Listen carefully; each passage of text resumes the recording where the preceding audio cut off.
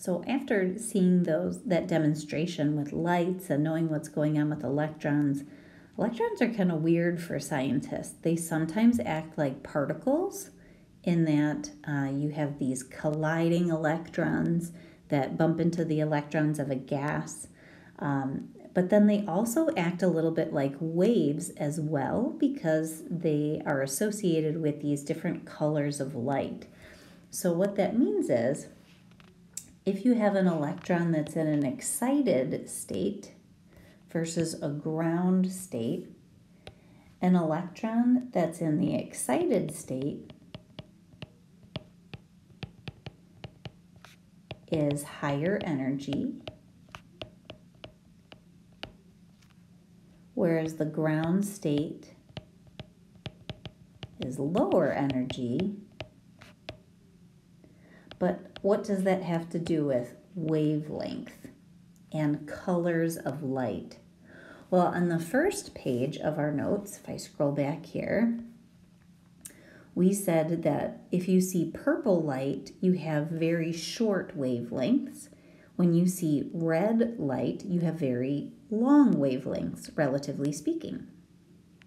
So in the videos of the gases that you guys just saw, this picture that you see on your screen right now kind of resembles probably what you think of from your, I don't know, middle school days image of an atom in your head, where you've got the nucleus in the center and the electrons revolving around that nucleus like rings, like planets around the sun. And so your closest, what we call energy level, is right next to the nucleus there. So that would be like this guy right next to the nucleus. And then you build out the atom, it gets larger and larger, and depending on how many electrons you've got, sometimes it takes up to 7 energy levels to fit all the electrons for an atom. Well, we said a second ago that when you plug a gas into an electrical outlet and the electricity runs in, that those electrons bump the incoming electrons bump the electrons of the gas up to a higher energy level. So the electrons absorb energy. And eventually the electron goes, what am I doing in this place? I'm not really supposed to be at this higher energy level. I'm supposed to be in a lower energy level. And it goes back to where it really belongs. When it falls back down to where it really belongs, that difference in energy is given off in the form of light. So if we have a big difference in energy, you get one color of light. If you have a small difference in energy, you get a different color of light. So what does that mean? So I want you to picture if I could somehow do a pair of scissors on this picture of the atom, and if I could somehow slice my atom right here and do a cut and pretend like these are strings, and then I were to straighten out the strings. And so n equals 1 would be all the way at the bottom, and n equals 7 would be all the way at the top. It might look something like this, that we call an energy level diagram.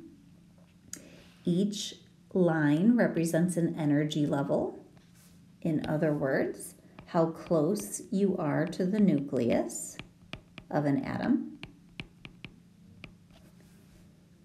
The farther apart the lines are, the bigger difference in energy to jump from one level to another, and if it's close, then less energy. So we said an excited state has higher energy and ground state has lower energy. So in your colors that you guys just saw from the demo, let's say that you saw a purple band of light.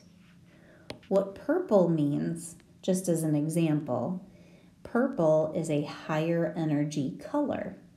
And so what that means is that your electrons were falling a very far distance. And there's a big difference in energy, and that big difference in energy is given off in something like purple.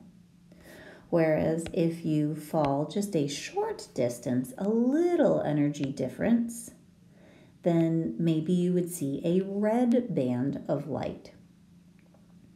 depending on what gas it is, how many electrons it has, where the electrons start, where they fall to, those incoming colliding electrons. You basically get a whole rainbow of colors that if you fall a greater distance, you're going to have greater energy associated with those.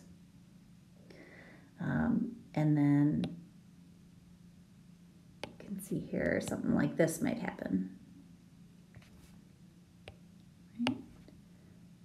Let me expand that purple one up just a notch. Right, something like this, that we get the whole color band.